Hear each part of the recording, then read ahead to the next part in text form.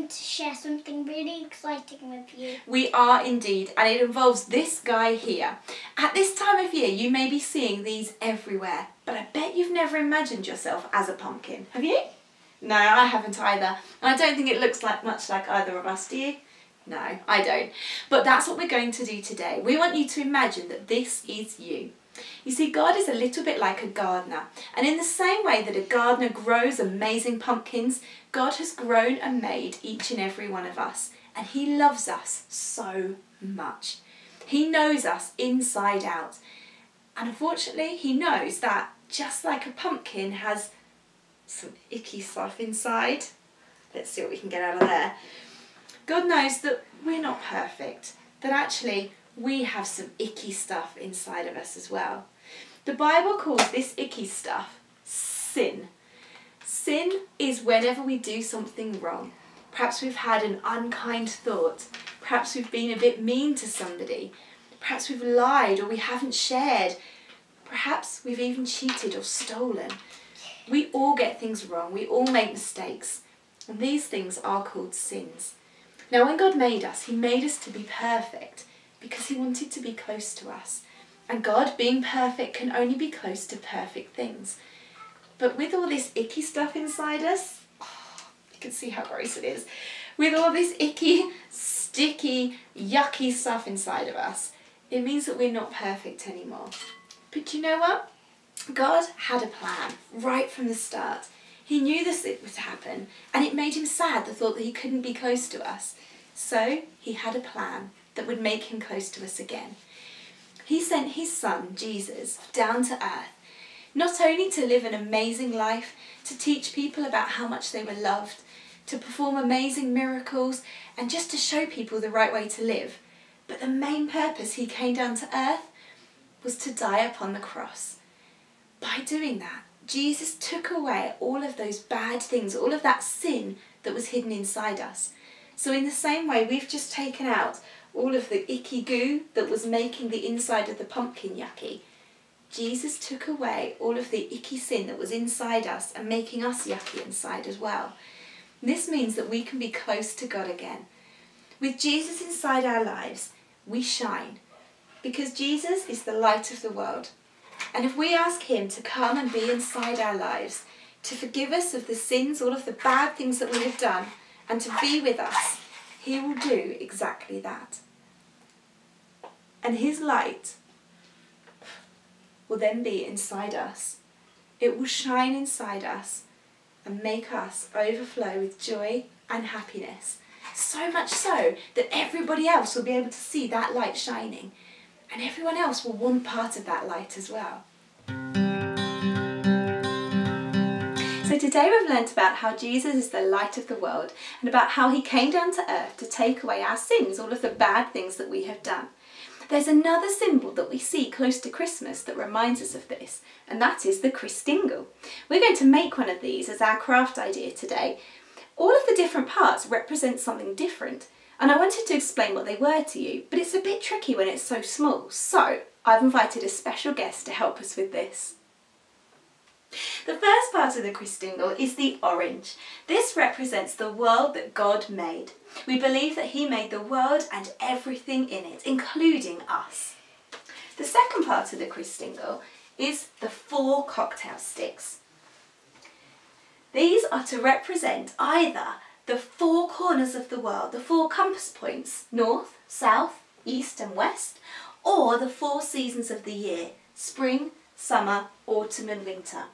And they remind us that God loves us no matter where we are in the world and no matter what time of year it is. The fruits and the sweets that are on those sticks remind us of all the good things that God has given us in the world, all of the amazing things that He has blessed us with. Because I think you'll agree, there's quite a few. Because we're not God and we're not perfect, we sometimes get things wrong, and the Bible calls this sinning. When we sin, it can make the world seem a bit like a dark place to be. So God sent His Son Jesus to come down to earth, to be the light of the world, to shine in the dark places, and to bring love and hope to everybody. This is represented by the candle on top of the Christingle. The red ribbon on the Christingle reminds us of the fact that Jesus died for us on the cross, and in doing so took away all of the sins and the bad things that we had done.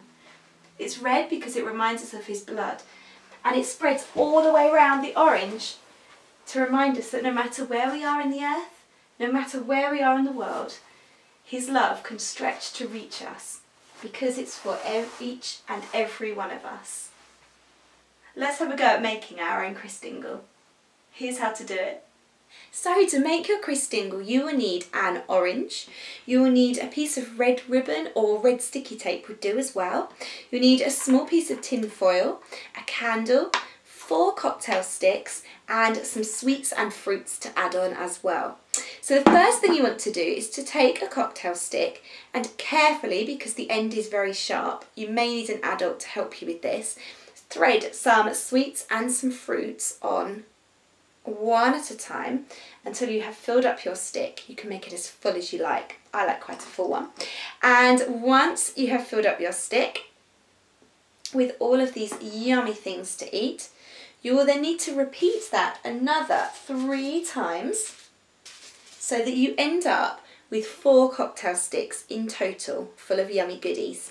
You're then going to place these inside the orange at a bit of an angle so they stick out at the top. Again, be careful of the points on the sticks.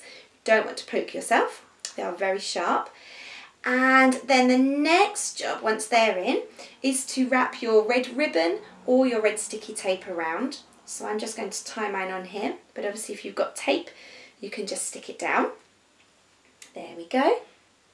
And then I'm going to use my little bit of tin foil just to make sure that when I light my candle, the wax doesn't go everywhere. So I've already cut a little tiny hole in the top of my orange. Ask an adult to help you with that. And then I'm just going to use my candle and I'm going to push in the foil and the candle together. There we go, so it's at the top. And now you can ask an adult to very carefully light your candle for you. So this Christingle can remind us of so many things. It reminds us of the world and everything in it that God has given us, all of the amazing things we have. It reminds us that God loves us so much, no matter where we are in the world or what season it is. And it reminds us that God sent Jesus down to earth to be the light of the world, to die on the cross to take away our sins, and to put that light inside our lives, so that we might have hope and feel his love always.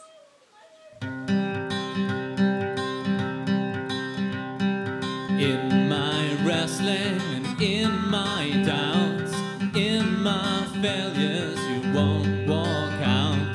Your great love will lead me through.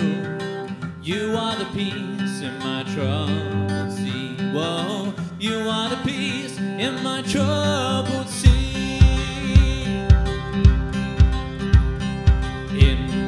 Silence you won't let go. In the questions your truth will hold. Your great love will lead me through. You are the peace in my troubled sea. Whoa, you are the peace in my troubled sea. My lighthouse, shining in the darkness, I will follow you. Oh, my lighthouse, I will trust the promise. You will carry me safe to shore. Oh, safe to shore. Oh, safe to shore. Oh, safe to shore.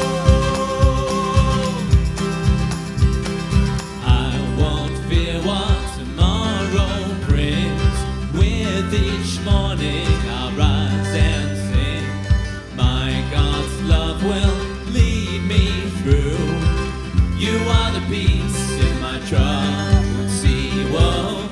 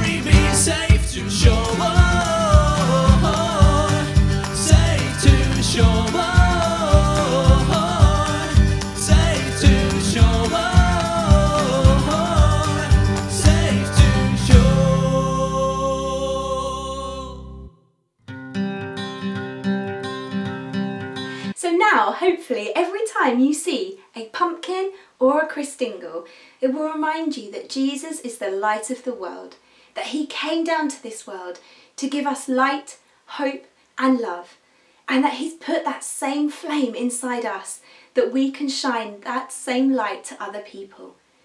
I'm just going to end with a prayer now. So I'm just going to put my hands out, and if you'd like to join me, that would be awesome. Father God, I thank you so much for everything that we've heard today. Thank you that you created the earth and everything in it, including us. Thank you that you love us in the way that you do, and that you want to be close to us no matter what. Thank you for sending Jesus down to earth to take away our sins so that we can stay close to you. Thank you that he brought light into the world and help us to carry on being that light. In your name, Lord Jesus. Amen. Thanks so much for joining me again today, guys. I hope to see you soon. Bye!